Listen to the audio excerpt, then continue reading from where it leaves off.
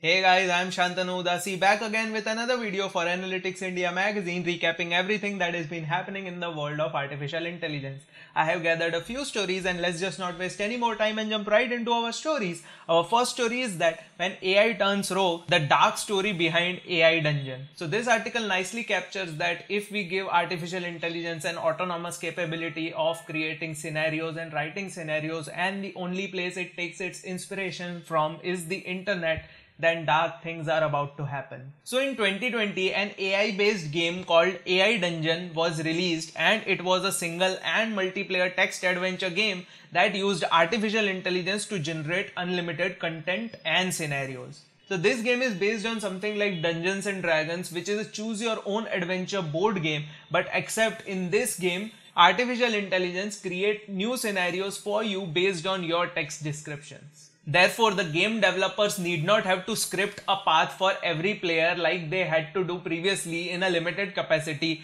except this artificial intelligence provided unlimited scenarios and paths dependent on the player and the text that he inputs. But soon enough they realized that the artificial intelligence did go rogue and he started typing scenarios which were very dark and abusive. So some players in the game started exploiting the GPT-3 technology to develop sexually explicit and abusive adventure games. Some players complained that the algorithm was suggesting sexual adventures to them without them prompting anything sexual at all. So developers were quick to comment that they will not tolerate anything that is abusive or anything sexually explicit, including minors. As a result, the company did release a test system to prevent sexual content that flouted company policies. Therefore, it comes down to GPT-3, which was a breakthrough innovation for 2020 with 175 billion parameters. It became the largest language model to be ever deployed then. In contrast, its predecessor GPT-2 had just 1.5 billion parameters,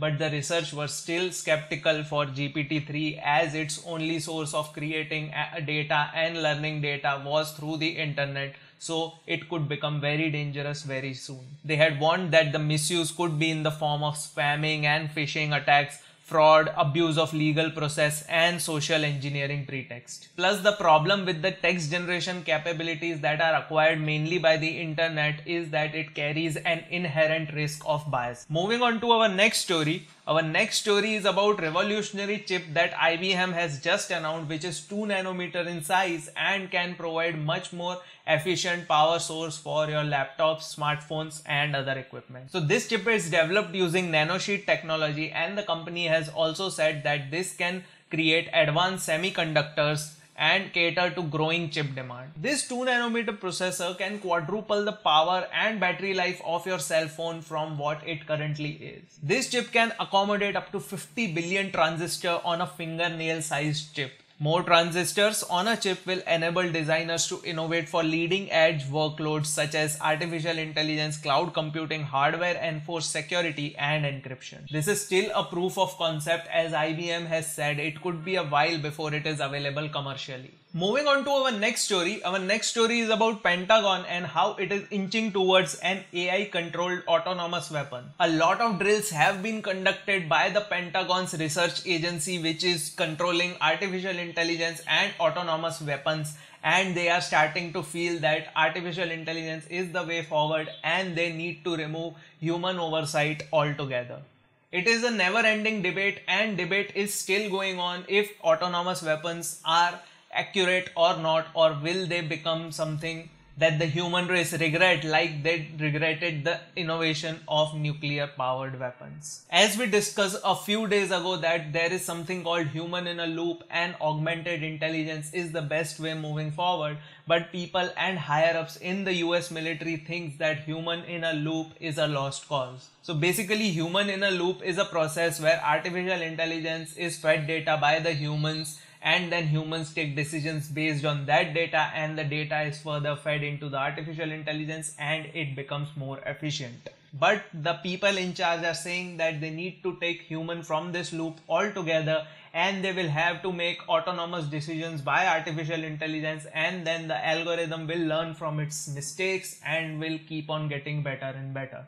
The main argument is that artificial intelligence is much faster in taking split-second decisions that a human cannot. And they are suggesting that when there is a crisis situation, the human brain will take up to a certain amount to take some decisions, while artificial intelligence can take decisions in a split second. While some people are disputing that artificial intelligence based and autonomous weapons will be a huge mistake for humanity and they should be banned as the usage of chemical weapons was banned. This is an ever evolving debate and we will keep following it closely. Moving on to our next story. Our next story is about Nokia and its blockchain powered data marketplace. So we know that data is very valuable to all the companies in today's world to make their consumer decisions better. That's why they need to get the data from the data marketplace, and this data should be encrypted and should be safe and should not be leaked, or they should be safe from any cyber attacks. Therefore, Nokia's data marketplace as a service will allow businesses to monetize their data safely and securely. Nokia is predicting that billions of dollars of transaction for the data is going to happen through them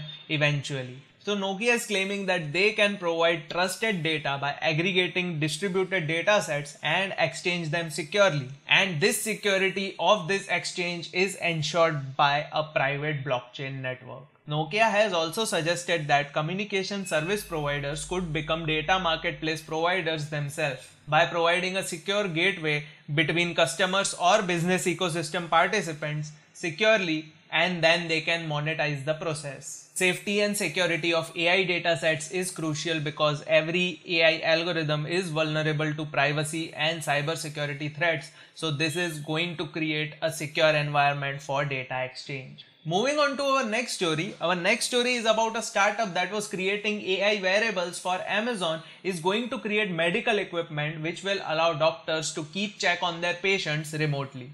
So this startup Bioformis was founded in 2015 and since then it has been using artificial intelligence to help predict, treat and manage diseases. They have already created breakthrough artificial intelligence algorithms that can detect any disease before it even happens. Their aim with this new equipment is to drive operational efficiency at scale.